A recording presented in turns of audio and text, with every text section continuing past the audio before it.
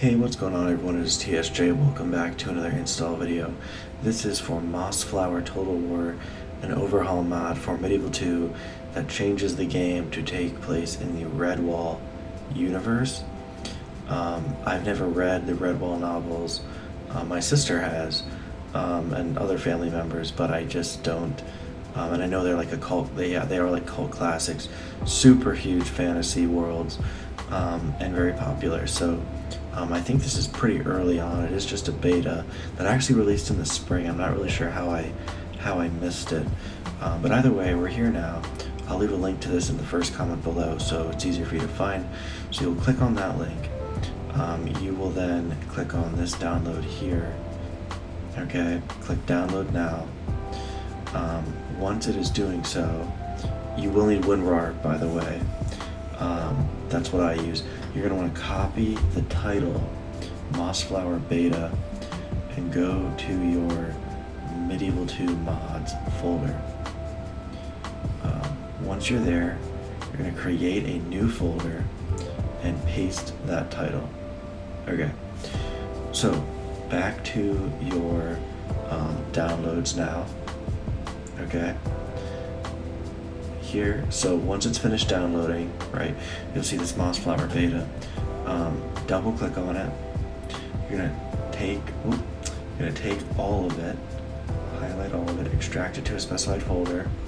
You're going to extract it to your mods folder, the folder that you just created.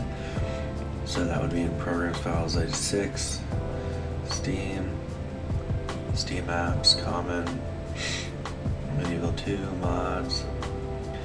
Okay, and then the Mossflower Beta. You just let it kind of all transfer over into there. You exit out of that and go to your mods folder. Find Mossflower Beta.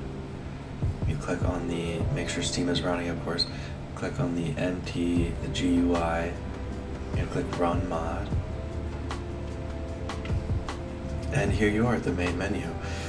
So if you click Single Player and then Great Summer Wars, it looks like there's only 3 campaigns right now, and it looks like they're kind of incomplete.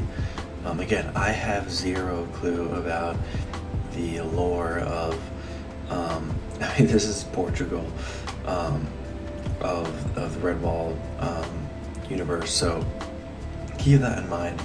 But when you're kind of, you keep your expectations about the completion of this mod. It could be that just because I don't know too much about it, it's actually further along than it is, or maybe just based off what I'm seeing, there still has a lot to be completed. It does seem like the developer is still really, yeah, I knew about the fighting mice, is still working on it, so that's good.